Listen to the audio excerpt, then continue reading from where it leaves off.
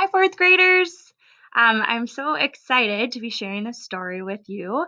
We're going to be doing a little quick read aloud today to start digital distance learning off with a story called The Technology Tale. It is written by Julia Cook and illustrated by Anita Dufala. And I'll explain right after the story why this story is so important to distance learning. All right, here we go.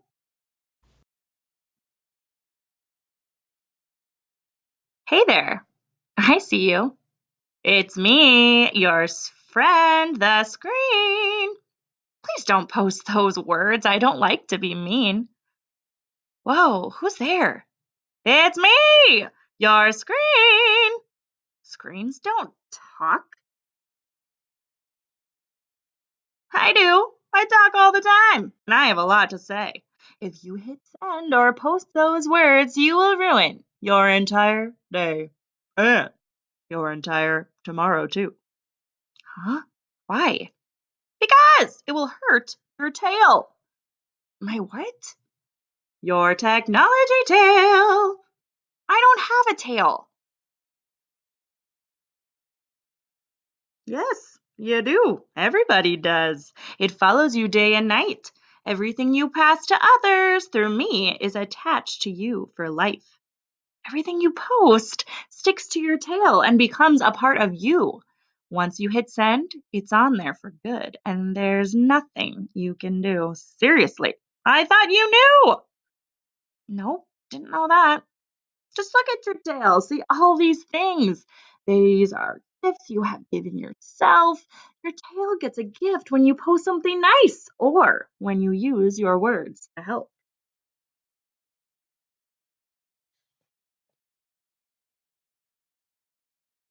But when you post things that are hurtful or mean, your tail gets a bruise, scratch, or tear. Then others feel bad because of you and the mean things you've chosen to share. And since I'm stuck in the middle of it all, I turn into an irresponsible, mean screen. And I worry about that a lot. What really stinks about my job is that over time, people start to develop keyboard courage. What's that? It means they post things online that they would never say or do to a person face to face. And some of that stuff can be really mean and inappropriate.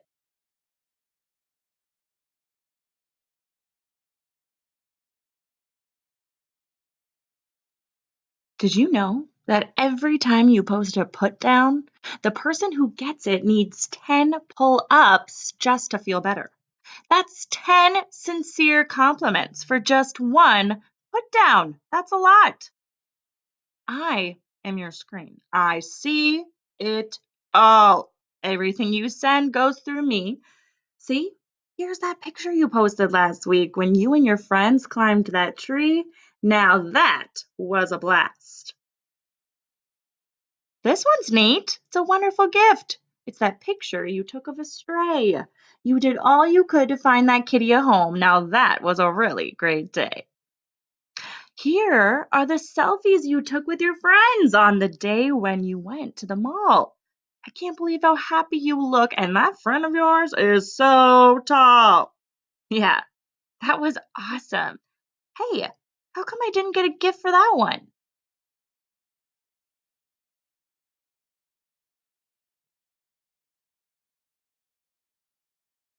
Well, you left out one friend on purpose and then posted pictures to put her down. My friend watched her face when she saw them online and her smile turned into a frown. Oh, yeah.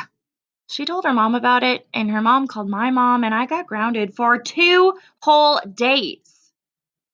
Hey, if you were my kid, I would have grounded you for 2 years. Well, then, the good thing screens don't have kids. Hey, this wasn't a mean post. How come I got a scratch for it? Because it made the person you sent it to feel bad. Well, then she read it wrong. Some people are so sensitive. Yeah, that happens a lot. Unfortunately, I can only post words and a few symbols, not the human expressions and hidden meanings that go along with them. Talking online is easy, but it will never be as powerful as face to face communication. Hopefully, you humans will start to realize that.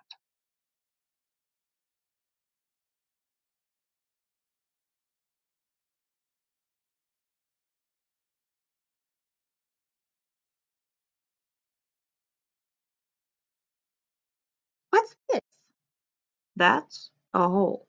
How'd I get that? Holes come from posts that are not very smart, like when you shared test answers and language arts. You know about that too? Yep. You got this hole for posting your address online. Now that wasn't very smart.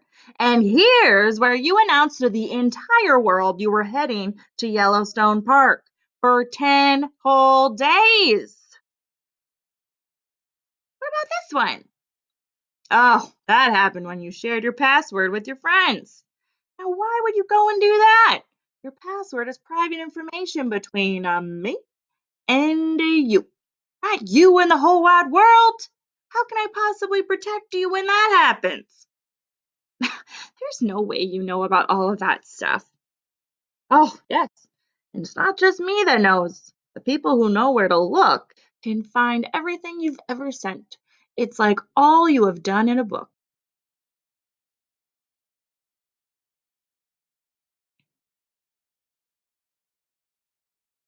You have to really think about what you're doing when you're posting online because that technology tail of yours will follow you through time. You'll end up dragging it around every single day, and believe you me, a wounded tail will surely get in your way. How?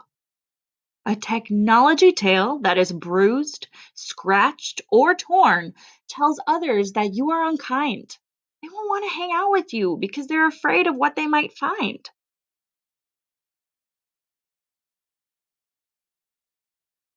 Schools will tell you no whenever you try to apply. All the scratches, bruises, and tears on your tail will show them you've made others cry. When employers see holes and wounds, they won't want to hire you. They will assume you're irresponsible online and that you say stuff that's mean and untrue. But look, right now, your tail's pretty good. You've posted so many great things. If you keep it up, you'll be surprised by the gifts a great tail can bring. Like what? Like a good right now and an even better later and a much happier screen. What's posted today will matter tomorrow. It just isn't all about now. You have to think past the end of your nose, and I can show you how.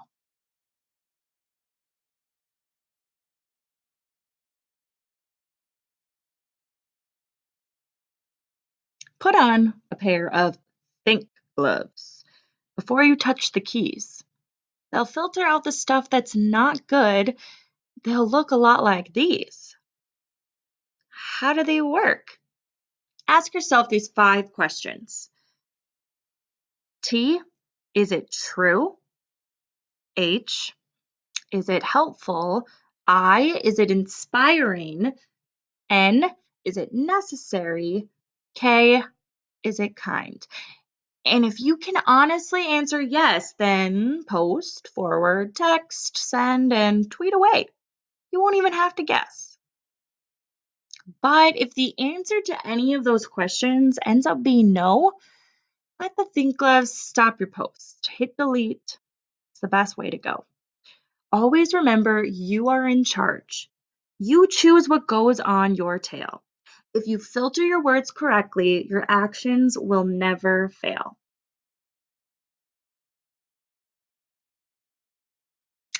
Now, fourth graders, I bet you can guess why I would choose to read this picture book aloud to you today. We are starting something that is so different than our normal day at school. You have access to your Chromebooks at home, which means I'm not there to monitor your every move. Your parents are there, but they're probably not going to be over your shoulder the entire time. So I'm asking you to be very careful of what you do online. You know the rules that we have at school, and I know that your parents are going to have rules for you too. You need to be keeping yourself safe and you need to be smart about what you post and do online. So, we're going to be talking a lot more throughout the week of how to be safe online, but I wanted to read this to you today to kind of get you thinking about the different steps and rules that you need to be following in order to be safe. So, with that being said, we'll talk more about this later. I hope you enjoyed this read aloud. We'll be doing many more, and I am really excited to see you all. All right, have a great day.